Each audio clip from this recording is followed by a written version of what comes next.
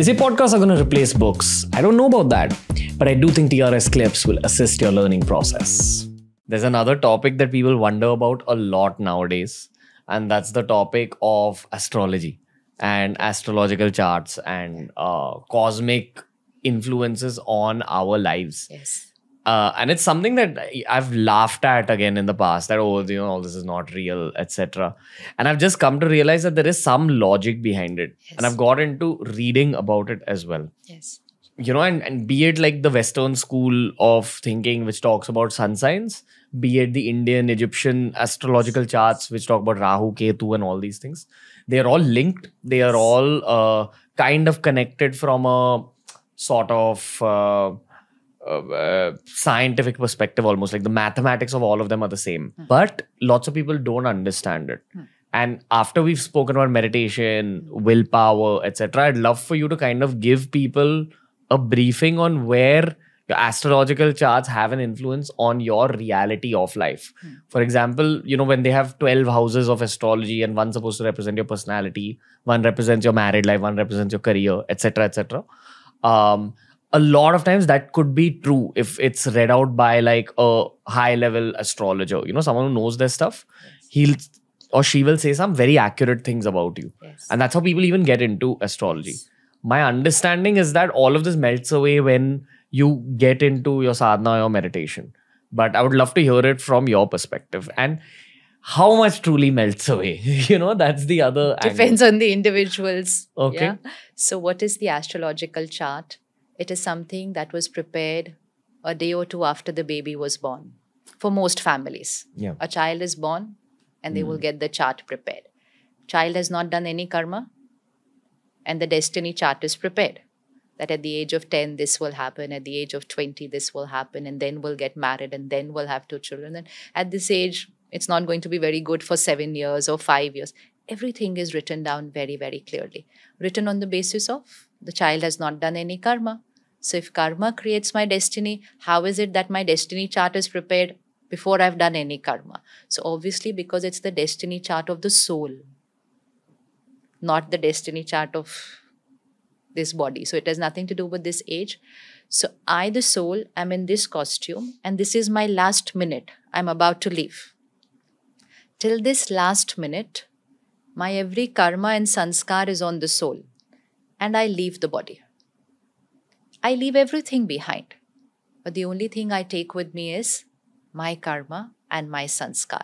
So I will call this last minute as the closing balance sheet. That's your closing balance sheet. The soul enters into the womb of the mother. Couple of months later, a baby is born and the destiny chart is prepared. That is the opening balance sheet.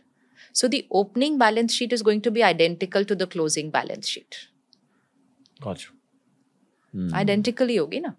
Our 31st March closing balance sheet in India is next day, 1st April, it's the opening balance sheet. So what is in the 31st March closing balance sheet? The way I did business in this financial year. So they could be good, they could be bad, they could be profit, they could be... My every transaction will come there. And now I take this whole bunch of transaction into, I've just changed a costume. For the soul, it's nothing, just another day. But I've changed the costume. So that balance sheet is now the opening balance sheet, which is given to the family 2 days after the baby is born. What is it based on? It is based on the sanskar and the karma that the soul has come with. Astrology means the science of the influence of the planets on my sanskar. And this I've discussed with an astrologer, a very senior one of India. And I said, I went to him very raw because I would not study this for myself. I've never studied it or seen it. You don't know your own? Okay.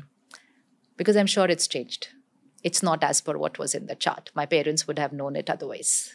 It's not. And it's changed based on the lifestyle and decisions you made in this life. Yeah, because that was only the opening balance sheet. That is what is very important.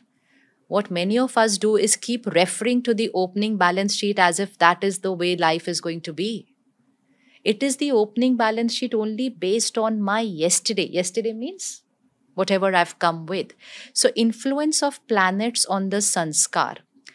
Meditation is going to melt what? My sanskars. So whatever sanskars change in this lifetime for the good or sometimes not for the good. So with meditation, I can change my sanskar for the good. Sometimes due to any other influence or my sanskar changes towards the other side also. The influence of the planet will change. And so those predictions where your sanskar has changed will not turn out to be true. Those predictions where your sanskar has not changed will turn out to be true. And so if anyone goes with their astrological chart at whichever age, they will see that some things have turned out to be as per in the chart and some things have not turned out to be as per in the chart, depending on how much change the soul has created, which means, did you change your way of doing business in this financial year?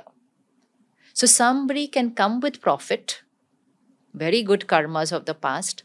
Suppose they do not do some good karmas in this, their profit balance sheet will now start shifting towards a loss.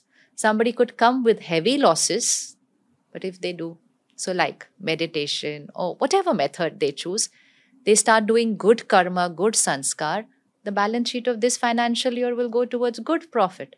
So the prediction will not always turn out to be. It's like your default settings, which can be like... That is the beginning setting actually. It's not even a default setting. It is the beginning. It's like, okay, again, now we go back to you. Last night's meal, upset stomach. I'm sorry, I'm using it as a reference, but it's making sense. The last night's meal, upset stomach in the morning. No problem. Last night's karma, present consequence. If you again go and have a very heavy breakfast now, so then you're again doing a similar type of karma, which means your sanskar is making you eat. In spite of learning that it didn't suit me well, you are forced to do it through your sanskar because you're not changing your sanskar. So if you go and again have something which is not right for your body or you overeat, the same consequence is going to come again.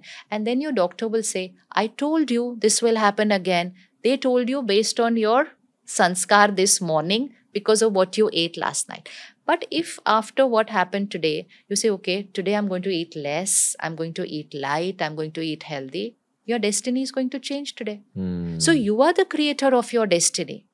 Similarly, if you take a blood test today, let's say, and you go to a doctor, he'll see your present parameters.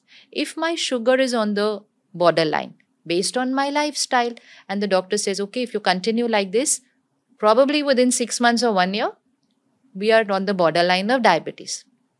I come back home. That is my destiny chart, my blood report.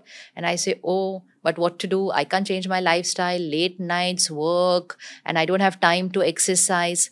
Victim of my lifestyle. Then I will definitely get diabetes, probably even before the prediction, because now I always also have an added stress of my health.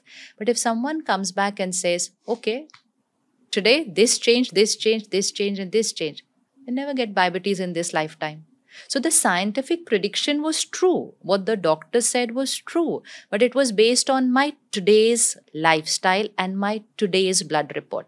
If I change my lifestyle tomorrow, so the astrological prediction is only a prediction. So the word prediction needs to be underlined. It's only a prediction, which means it's a probability. Reality will be decided by the individual. But many people will consume the probability and make the reality and make happen. it their reality. So I personally prefer not to consume the probability because why? Let's create the best of karma. And if something has to happen because I've passed consequence, we'll face it with dignity. Yeah. But if the mind consumes information of a probability, then many minds are not able to rise above that and create a different reality. So astrological prediction is a science of the probability of what can happen in my life based on my current sanskars and the karma that I have come with. You start meditation, start changing your lifestyle, and you will change your sanskar, and the probability will be different from what the reality you will create. Thank you for watching this clip. If you want to learn more about this topic, we've curated a playlist just for you, and here's a link to the whole episode.